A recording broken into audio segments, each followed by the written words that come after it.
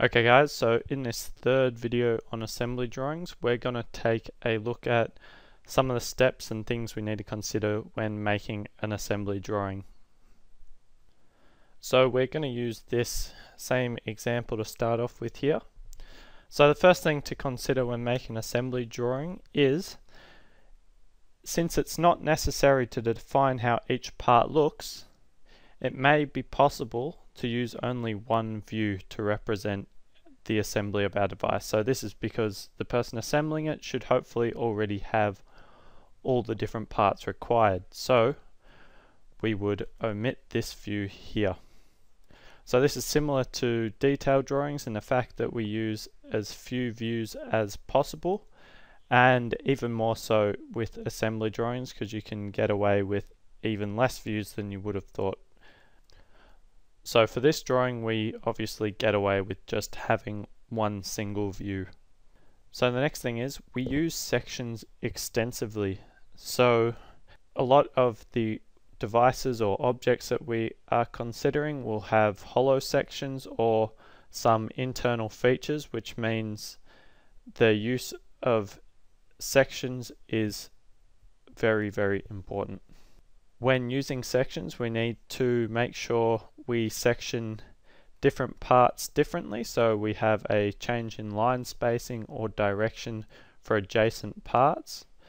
As you can see here, we've got several different sections, each of which has different direction for their hatching.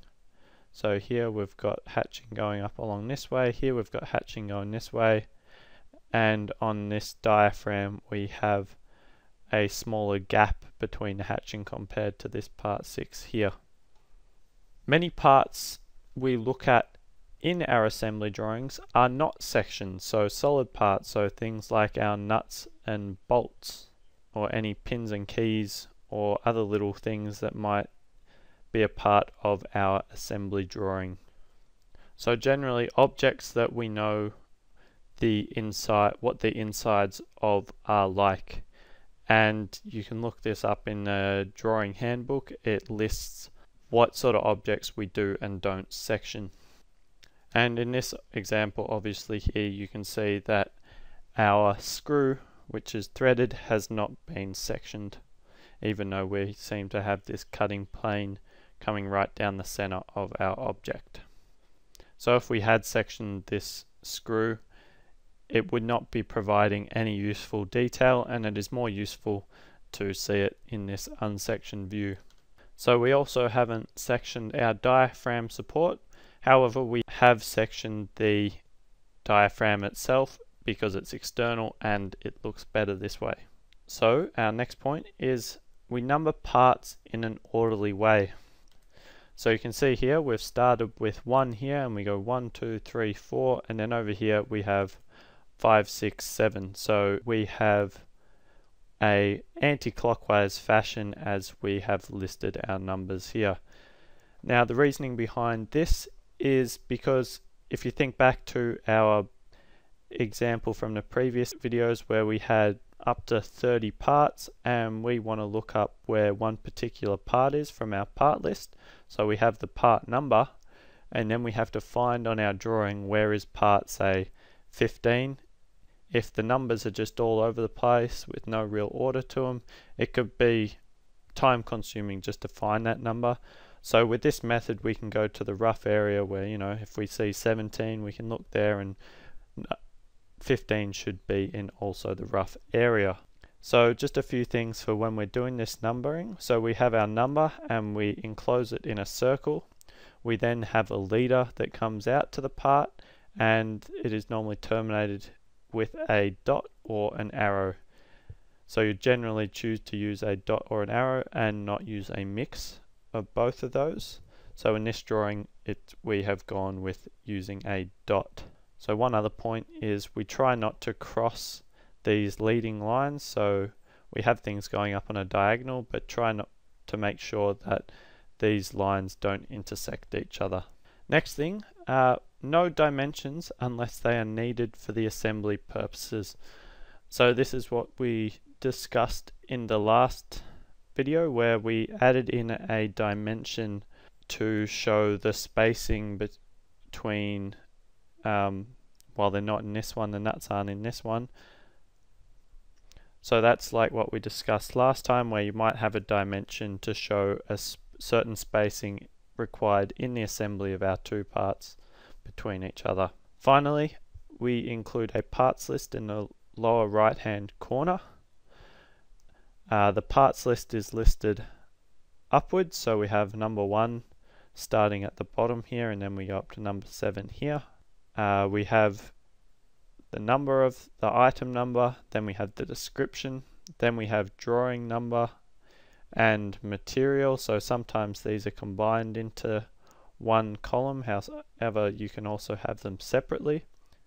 And then we have the quantity of each of these parts. If you've got multiple types of the same part, so you might have 7 M10 nuts, you would put 7 next to your M10 nut description. So now let's take a look at our clamping device from back in the first video. So the first thing is we have this part here, so part number 3, which is a cap screw, and it hasn't been sectioned, so we've gone down through here, but we've left this unsectioned, and we have 2 of them. So from having the device or the parts in front of us, we'd see there are 2 holes for 2 of these screws to go through. So we also haven't sectioned this part here, part number 5, which is a pin which allows for this handle to pivot. So it's part of a pivot system. We also have this part number 7, which is our stop.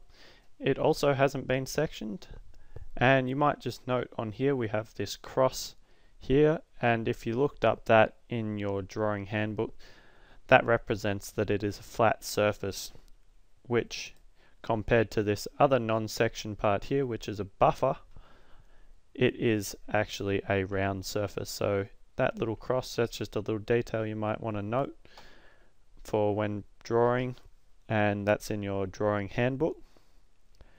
We also haven't sectioned our spring here, as from sectioning it we would gain no extra detail, and sectioning it's just tedious extra work.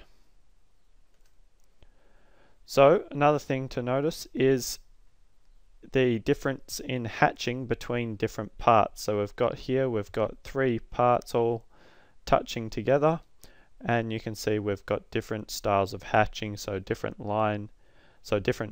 gaps between the hatching and different directions to indicate that we're looking at different parts there.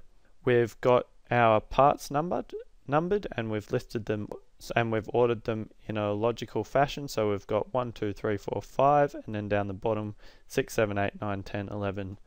So it's different to our last example where we had them anti-clockwise, but that being said, looking at this, we have still laid them out in a very logical and easy to follow fashion.